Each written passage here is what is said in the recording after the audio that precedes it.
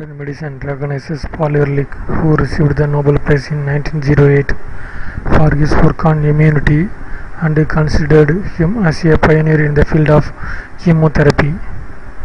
But if we look deeper into ancient Indian text, we find a reference to Nagarjuna, who could well hold the honor of being called the father of chemotherapy.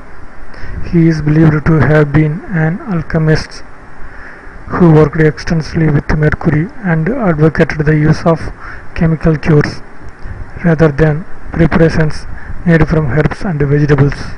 An alchemist par excellence, he compounded many specially concocted chemicals referred to as bhasmas. Nagarjuna rewrote Sushruta's text into what we currently known as the Sushruta Samhita. He described the details of the circulatory system and referred to blood as rakta, dhatu, famously referred to in ancient Indian text as Bodhisattva Nagarjuna. Considerable doubt exists about the person during which he lived.